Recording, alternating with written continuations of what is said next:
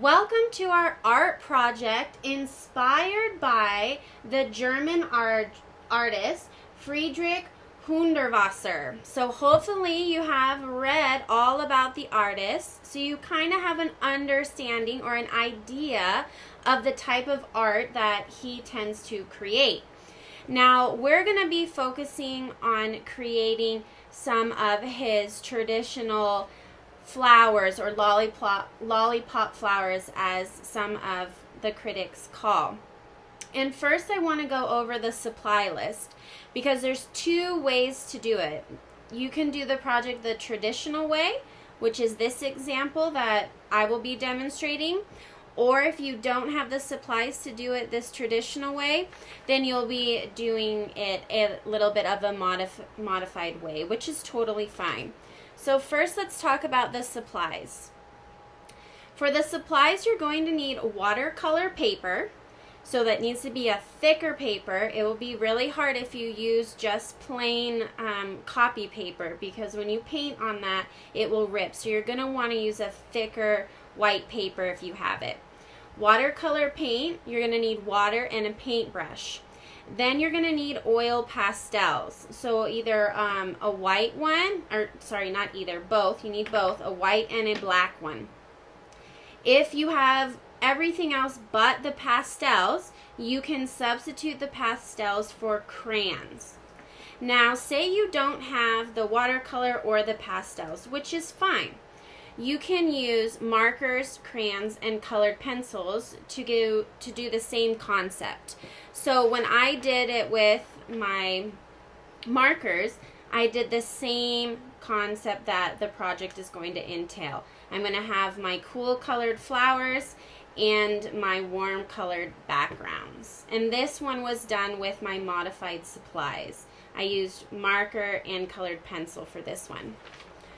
For the main project, we will be using the watercolor, the black and white pastel, warm and cool colors to create our project. Alright, moving on, we need to talk about color before we begin. I want to address the color concept of warm and cool colors. So our cool colors is your greens, blues, and purples, and our warm colors are our red, orange, and yellows. So our cool colors are going to be what we will be using inside of the concentric circle flowers for our project. And then our warm colors is what we're going to use to fill in the background where we have our line and pattern design. So if we take a moment and we look at our color wheel, you can see that half of the color wheel is my warm colors, and then the other half of my color wheel are my cool colors.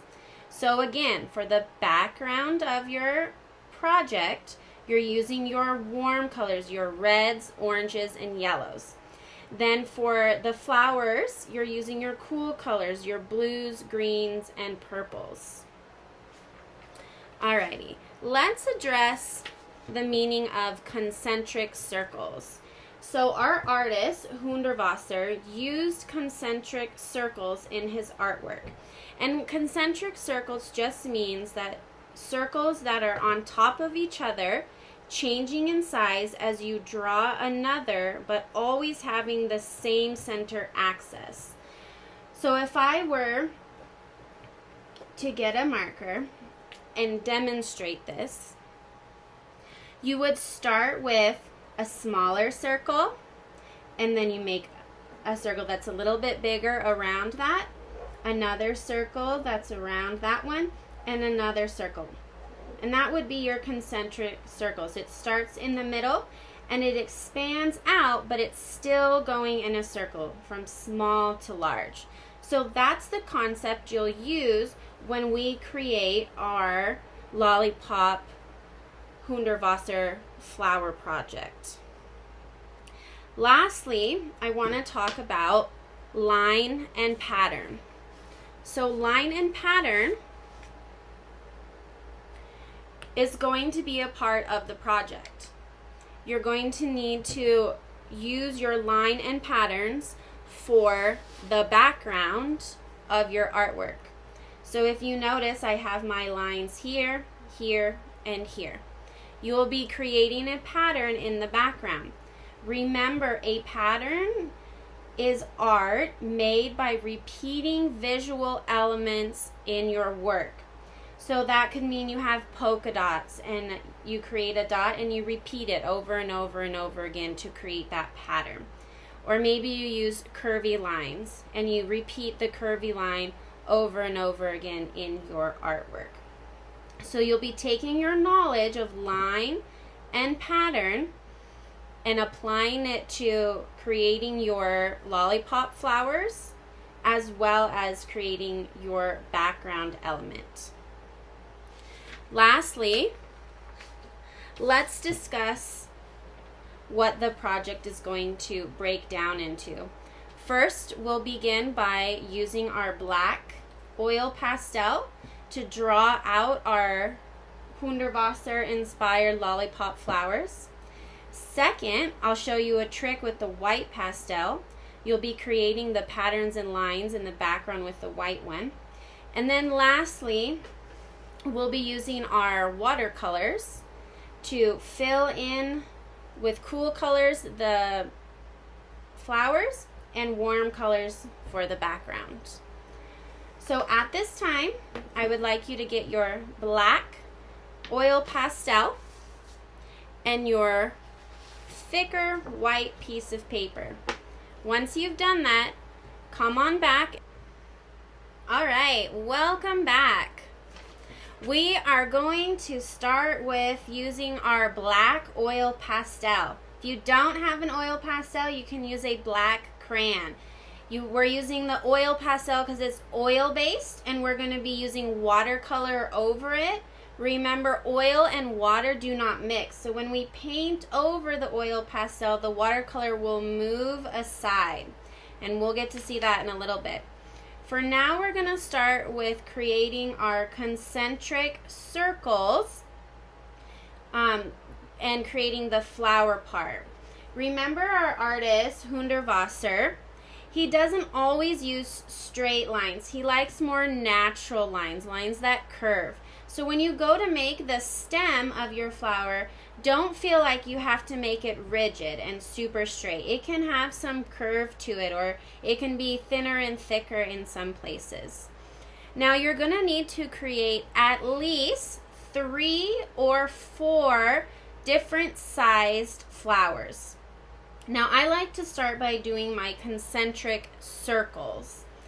So I'm going to go ahead and I'm going to make a concentric circle. I'm going to start with a small circle and I'm going to work my way out, adding more circles that go around each other. And I want to push down on the paper with my pastel. Next, I'm going to add my 3 other flowers, my concentric circle flowers. And if we look at the example, notice how some of them can be really big, some of them could overlap, meaning one thing on top of another, and maybe you have a stem that's kind of wonky and it goes right through it, or you have a stem that goes from the bottom of the paper all the way to the top. So I'll show a few more flowers, but you can go ahead and either watch me demonstrate some more drawing of the flowers, or you can pause and go create your own concentric circle lollipop flowers. I'm going to make my stem. I'm going to push down, and remember it can be a curved line because our artist Hundertwasser doesn't always use those straight, rigid lines. He likes to use those natural ones. And I want to make something that overlaps. So I'm gonna start with my stem this time.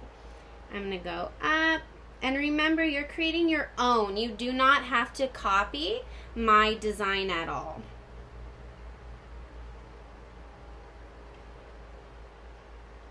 I'm going to go in the middle, around, and around. So I have my concentric circle. I want this flower to be in the foreground meaning the front. So I'm going to create a flower behind it in the background, which will make it look like it's overlapping.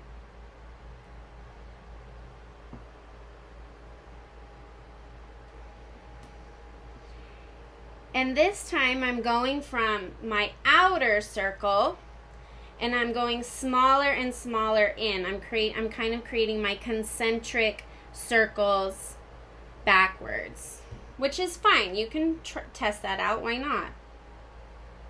And I'm going to press down and create my stem. Now remember, you're going to need at least 3 or 4. So right now, go ahead and work on your lollipop flowers, creating your concentric circles. Try to overlap 1 or 2 of the flowers. When you're done drawing it all out with your black oil pastel, go ahead and come back and we'll do the next step. All right, welcome back. So you will have used your black oil pastel and you have created your 3 or 4 concentric lollipop flowers. Now, you might have some pastel in your hand. You can choose to either go wash your hands, or maybe you have a baby wipe you can use and you can wipe all of that off. So you want to take some time and clean your hands. Next, you are going to grab your white oil pastel. Or if you don't have that, remember you can use a white crayon. And we're going to talk about, real quick, as a reminder, this is where we're going to be adding in our patterns or our line designs in our background. You kind of want to divide up your background maybe into 3 or 4 different sections. You're going to be drawing the background in white, so it might be a little tricky to see at first, but when you paint over it with your watercolor, it will be what I call magic. So you'll be able to see the white design that you did. I'm going to show you real quick what happens when you draw with a white pastel on paper and then you use watercolor and you paint over it. Okay, so this is just a quick little demonstration of what will happen when we use the white oil pastel and we paint over it with our watercolor. It's what you call a watercolor resist or a paint resist. Oil and water do not mix. This is an oil pastel, and then we have our watercolor. So if I were to make a design with my white pastel, and then after I'm done making the design, it might be a little tricky to see, but that's okay. You can always kind of maneuver your page around so you can see what it is that you're drawing.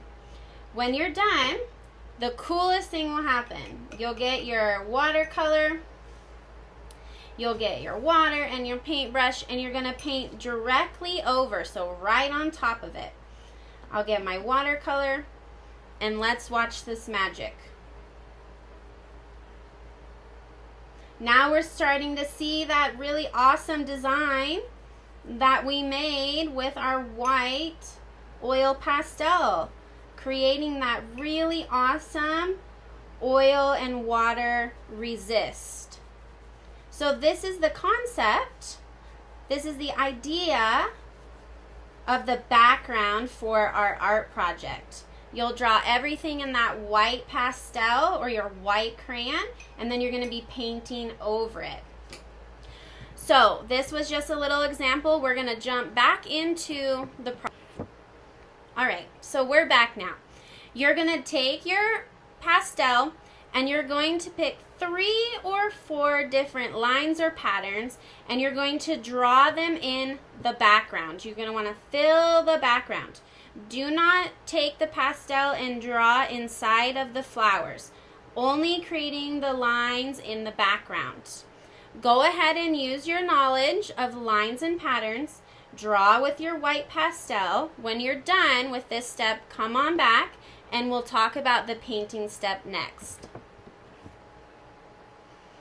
Okay, so hopefully now you have created those patterns and lines with your white pastel in the background area. You probably can't quite see mine, but if the light hits it the right way, you can kind of see my lines and my patterns that I created with my white pastel. Now, from here, let's quickly review what needs to be done inside of the flower and what needs to be done in the background. Remember, we are using our warm and cool colors in certain parts of this project. Our cool colors, our blues, purples, and greens, are going to go inside of the flower. So you're only using blues, purples, and greens. Those are your cool colors. Then your warm colors, your reds, oranges, and yellows, are going to be what you're going to be painting the background. So you're not going to take red, orange, and yellow and use all three colors at the same time. You're going to want to divide up or split up the different parts of your background with your different warm colors. So I have my reds, my orange in one section, and my yellow in one section, my warm colors. So from here, you're going to start with your cool colors in the inside of your flower. Remember, it's okay if you get paint on the pastel because it's oil-based. The water will move away. Oil and water do not mix. You're going to use your reds and your yellows and your orange, or your cool colors, your blues, greens, and purples for your flower. And you're going to want to put more than one cool color inside of the flower. I would say at least 2 to 3. Now I'm going to go and I'm going to paint my flowers, and if it's too dry, always can add more water to my paint. And you see how I just went right over the pastel line, and the watercolor moves away from the oil-based pastel. And again, my insides of my flowers are my cool colors, my blues and my greens and my purples. And you're going to want to use 2 to 3 different cool colors inside of your flower.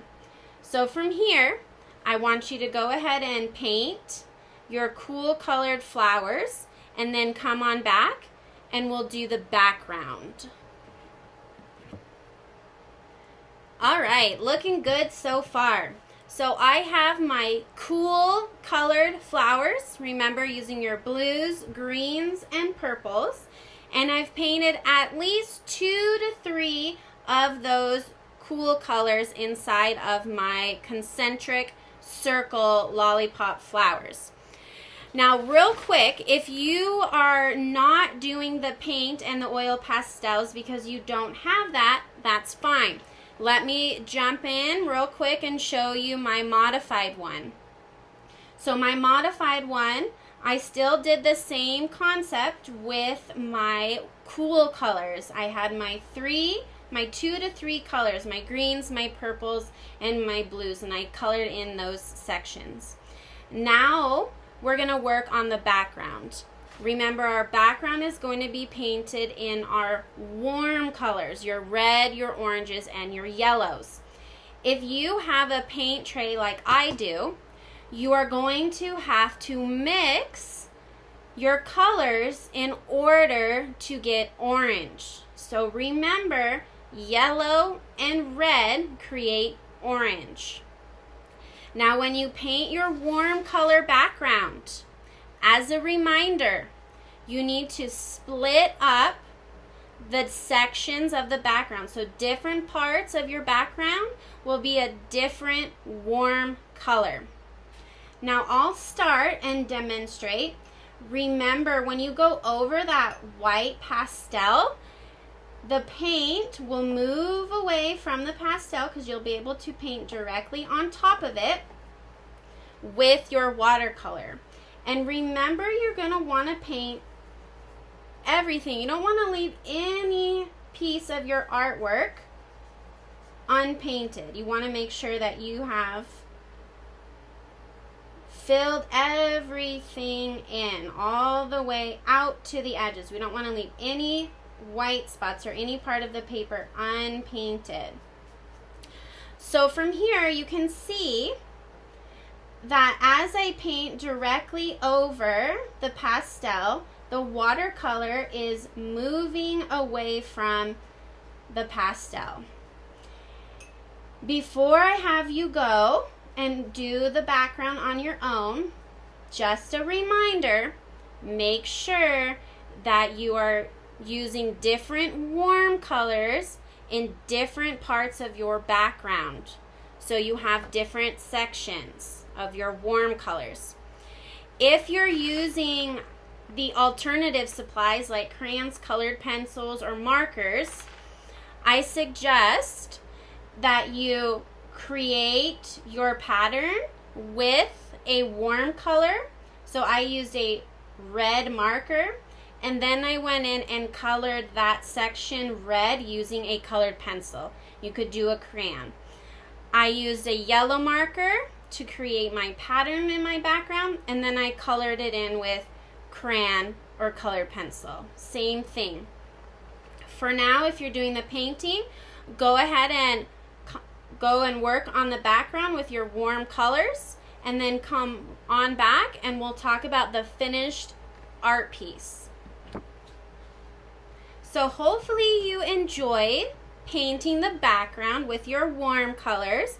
Remember, you have different parts of the background, a different warm color. So I did my yellow, I have my red, I made my orange by mixing my yellow and red, and then I kind of wanted to balance my piece out, so I did yellow again on the side, and that's okay. So from here, you are completed with the project.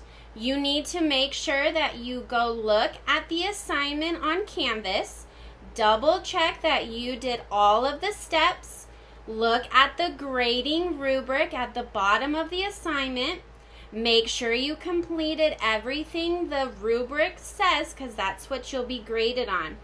Remember, your flowers should have been cool colors only, and your background should have had warm colors only. You should have done your concentric circles, your stems, and then you should have used your knowledge of line and pattern to create those in the background. Once you're done with your art project, take a picture of it and submit it to Canvas. Now I'm just going to show the modified one more time. So if you did it with crayons, colored pencils, or markers, that's fine. You need to make sure you had your patterns in the background, you used your warm colors in the background, and then you use your cool colors inside the flower. So once you're done, go ahead, take a picture of it, submit it, and then I am super excited to see